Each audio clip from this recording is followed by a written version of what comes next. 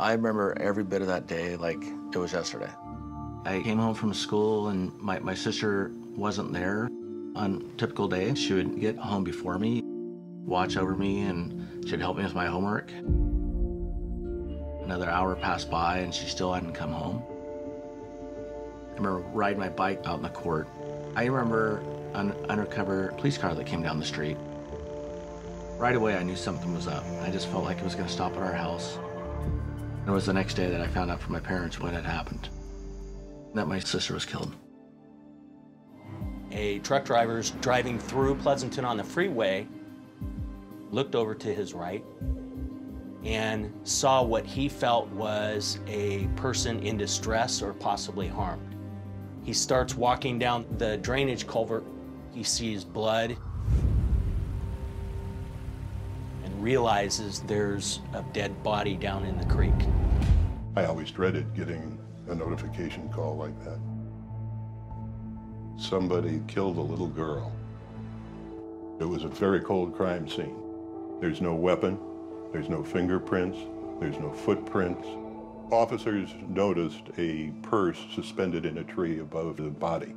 They found a report card that had the name Tina Fales on it, freshman at Foothill High School. She was stabbed 44 times. Another thing that was noted by the coroner was that there was probably no hilt or guard on the knife because there was no marks or indentations on the body. At some point, we felt that in the course of stabbing Tina, the suspect's hand would slide off of the handle because there's no protective guard onto the blade and actually cut themselves. There was very little to go on, so we had to rely on talking to people. Detectives go up to Foothill High School and they start interviewing students looking for leads to follow up on. They find out that Tina was being bullied at school. She used to ride the bus home, but several girls on the bus were picking on her. They were threatening to beat her up. Tina could no longer ride the bus. She had to go through the culvert. It was like a swamp. It felt spooky. The tunnel itself seemed like crossing into another dimension. Once you got halfway, you couldn't see anything. It was pitch black. The day Tina was murdered, the girls that taunted Tina had thrown rocks at her. I think that day, one of them had said, hey, let's tie Tina to a tree and stab her. These girls were questioned. They did share that they didn't like her for whatever reason, but that particular day, the girls were actually in detention, so it wasn't possible for them to have been involved in killing Tina. Shortly before 3 p.m., 2 students were riding in a car, Steve Carlson and Todd Smith.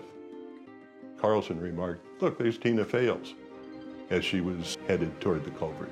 Steve sees a male student named Jeff Michelson running through the drainage culvert that goes under I-680 right around 3 o'clock or 3:05 at the time of the murder. Jeff Michelson becomes one of the first big suspects in the case. Investigators find out that Tina's mom, Shirley, has a boyfriend who has recently moved out. His name is Keith Fitzwater. Keith moved out of the Fales residence because he was creating some family tension in the house. I didn't care for Keith much at all. He was 15 years younger than my mom. He was in his early 20s at the time. He had a pretty bad temper. He started drinking heavily. He had been violent toward Shirley. A few days prior to my sister being murdered, my sister started yelling at him to leave my mom alone. It made me feel like it could be Keith.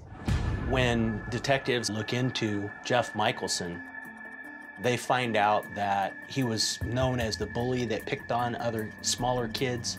According to eyewitnesses, on the day of Tina's murder, a kid named Steve Carlson was taken by Jeff and thrown into a dumpster.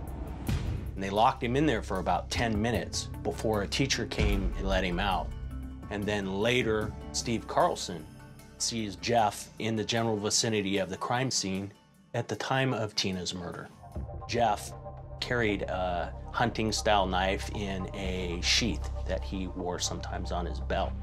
Investigators went to interview him, and they noticed that he had a cut on his index finger.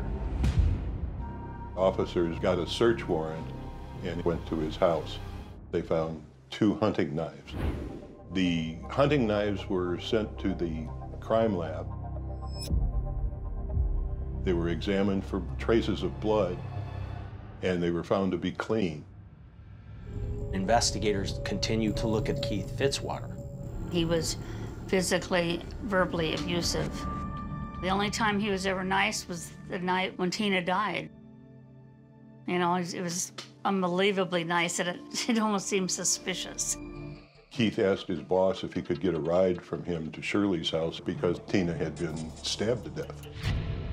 Detectives spoke with his boss. The one thing that they find out is that Keith had a knife on his belt at the time, which he removed and asked his boss to hold on to it. He says, "Why do you want me to keep it?" And Keith said, "I don't want to go in the house with a knife." This certainly was suspicious behavior. You had to think something was going on. We retrieved the knife and sent it for analysis. It came back with no trace of blood. I didn't really have anyone to fill the void after my sister passed. My mom did what she could, but she started breaking down mentally. She was in constant dismay, just wanting to know what happened. As the case gets older and older, she slowly started deteriorating just mentally. She would always have her house spotless, and whenever she'd have these breakdowns, she wouldn't clean the dishes for months. I'm seeing her deteriorate, just go crazy right in front of me.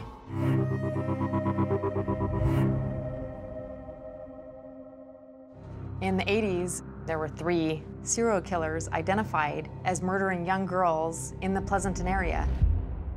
One of them has to be the person responsible for Tina's death. Where do we have the best chance of finding something that maybe was overlooked before?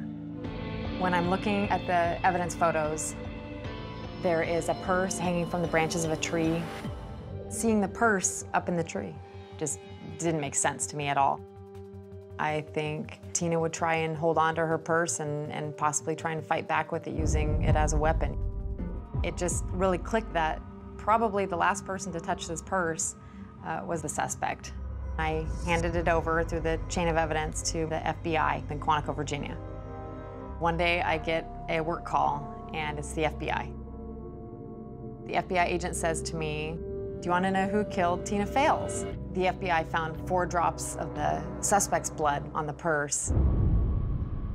This solidified the theory that had gone back for decades, that the murderer's hand had slid down on the knife, possibly cutting himself. I wasn't ready for what I discovered. The FBI agent says, "It's Steve Carlson, the student who was locked in the dumpster."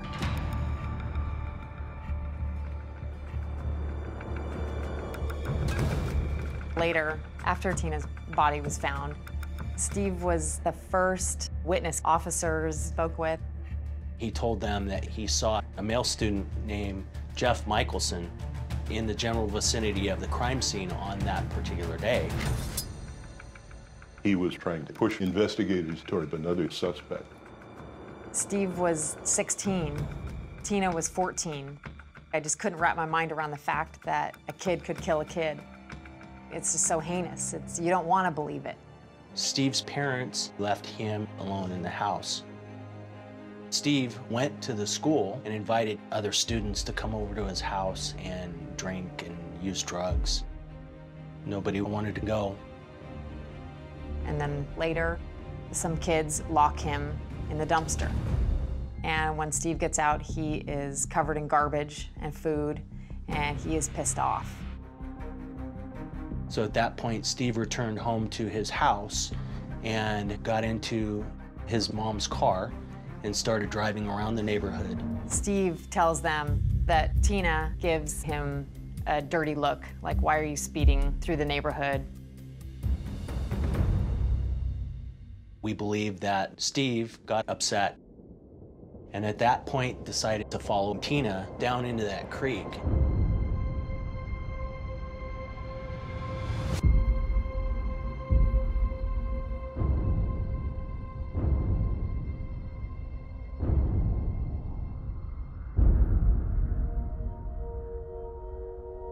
Steve's residence had a clear view of the culvert where Tina was killed.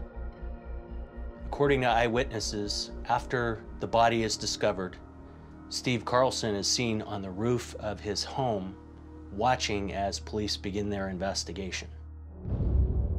We're looking into a homicide that occurred in Pleasanton in 1984 in high school. Do you remember that? You were in high school. Tina Fales got killed. Do you remember that? Yeah. We're recontacting old cases from that case, and we... Oh, yeah. Oh, here we go.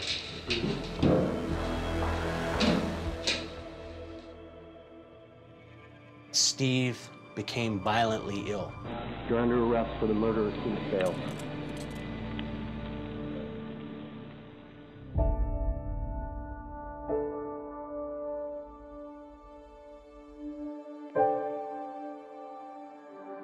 But for Tina's mom, justice didn't come soon enough.